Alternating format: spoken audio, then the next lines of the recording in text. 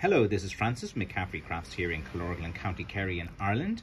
And today I'm showing a stick, I think it's just under 40 inches. I think with the rubber ferrule at the bottom, it'll probably bring up to about 40 inch. It weighs 1 kg in weight. And this is a very, very strong stick. At that particular length and height, it's very good for a tall gentleman as well.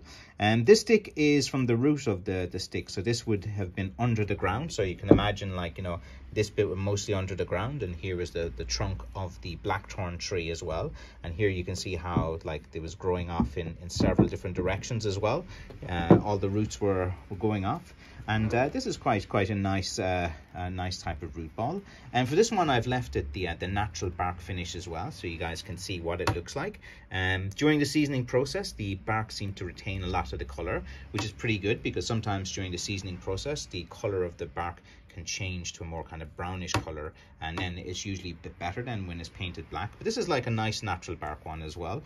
Here the handle has been lightly stained as well to kind of match with the into the bark as well for style, and it's quite a lovely stick. As always, go to McCaffreyCrafts.com. As soon as these sticks are made and I make a little few pictures, I usually put it up on my website. There's no particular order when I put my sticks out.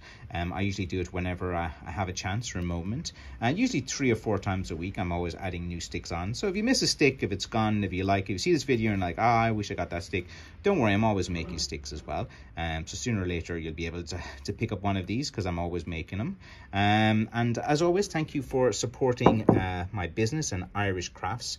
I am a professional blackthorn shillelagh stick maker, which means that this is my job, this is my profession, this isn't a hobby. This is literally how I pay the bills, and I'm kind of showcasing here to the world that you actually can have a traditional job.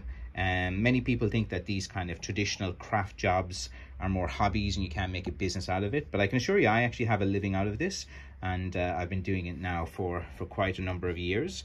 So, you know, if you're interested in trying to learn about how to you know, turn your hobby into a business, keep watching this channel and watch my live streams as well, and I'll do some nice interviews with a few people as well in the community, and crafts people and stick fighters and stick makers, and hopefully you enjoy my content. Thank you for watching. Bye bye.